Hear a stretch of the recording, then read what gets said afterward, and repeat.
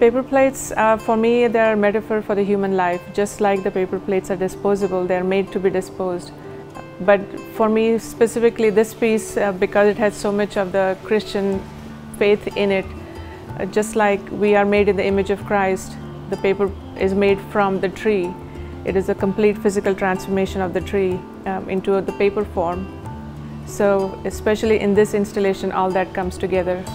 Starting with carving the wood block with the imagery that I wanted, and then printing on about 3,000 paper plates is what this piece had, in different colors. Some of the colors are based on the colors of this business, but others are more neutral colors. And then sealing those paper plates with an acrylic so that it has a little more lasting quality.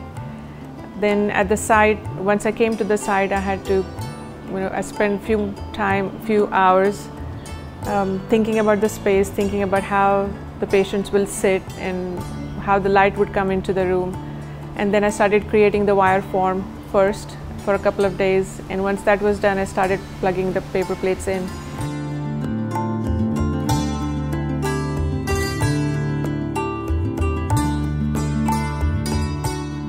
And after working on it for a day, it just didn't feel what I wanted to say, it didn't feel right. And so with the same form, I just twisted the cables that I used, and once it clicked in place, I remember it was 12:45 at night, and it clicked, and I said, okay, now I get to start my piece.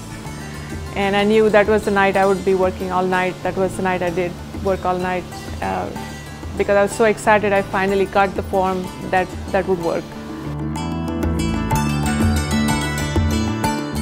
It was exhausting to get that done because I had to use an electric ladder to go up and down, and when you're working this close to the piece, high above, you don't know how it's going to look, so you have to come down and then look up again to see what the final view would be. But I was really satisfied with the way it turned out. It changes the way it looks depending on where you look from. Even downstairs, there are 3 or 4 different views, and your interpretation could change completely based on where you are looking at it from. So I was excited. As I keep working, I see what I don't need and I start editing.